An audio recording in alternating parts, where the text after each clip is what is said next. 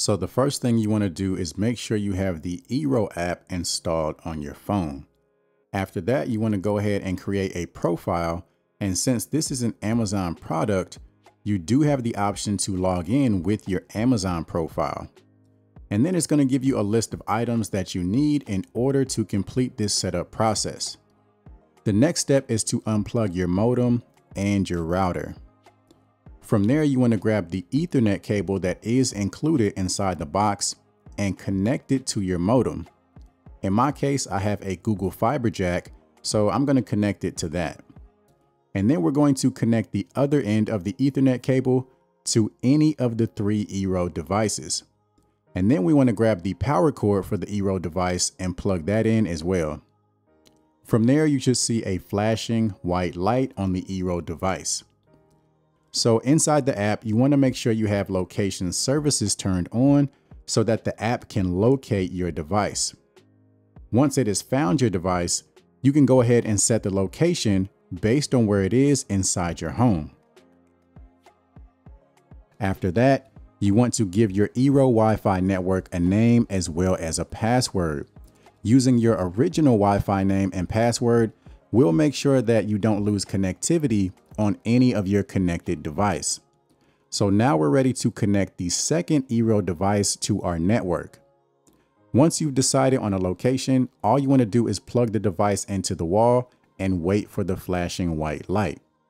Once that device is connected, you can go ahead and pick a location for that device as well. And now we're ready to repeat the exact same process for our third eero device. So again, we're simply going to plug it into the wall and wait for the flashing white light. So once all 3 devices are connected, you want to make sure you have the latest firmware installed within the app. And then from there, you're pretty much ready to go. It does come with a 30-day free trial of eero Secure, which gives you some advanced security measures for your network. So one of those features is the option to add parental controls using profiles. So this is great if you have children. You can create a profile just for them, and they even have some default profiles based on age range. So for example, 0 to 5 years old, you can see that it has a number of safety measures in place to make sure that your kids aren't visiting or accessing any apps or websites that they shouldn't. You can also customize these settings by blocking specific apps of your choice as well as specific websites. And you can assign these profiles to individual devices on your Wi-Fi network.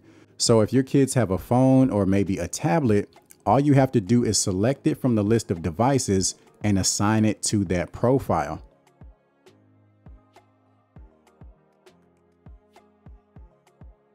So you're able to see all of the devices connected to your Wi-Fi network, and you can customize the settings for each one. So for example, if there is a device that you want to temporarily disconnect from your network, all you would have to do is click on it and then select pause.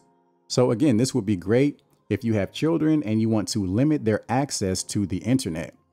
You also have the option to block devices from your network altogether. So this is useful if there's a device on your network that you don't recognize. And then you can also keep track of overall internet speeds. So not only is this device going to help you improve your internet coverage, it also helps you control your Wi-Fi network. So that's it for this video. As always, stay tuned for more easy tech videos.